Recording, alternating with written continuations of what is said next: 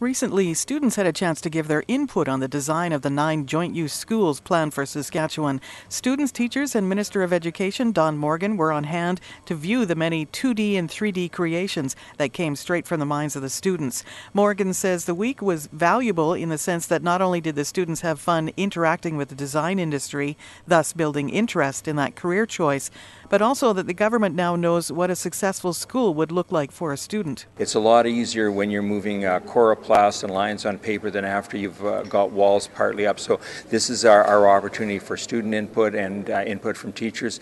We now have to go back and look at further discussions with the different stakeholders, the separate school board, the public school boards. Typically, when you have 2 schools from 2 different divisions, there is very rare interaction between the two, something Anwin feels will change. I also think that it will help bring 2 divisions together because in this case, if it was in Saskatoon, we'd be considering it as the public and the Catholic stream. Those 2 school divisions are very divided. I think this could help bring them together. The design phase is expected to be done by June, with the next phase of the project being requests for proposals for getting the work done and construction to be completed by 2017. Carol Thompson, SaskatoonHomepage.ca.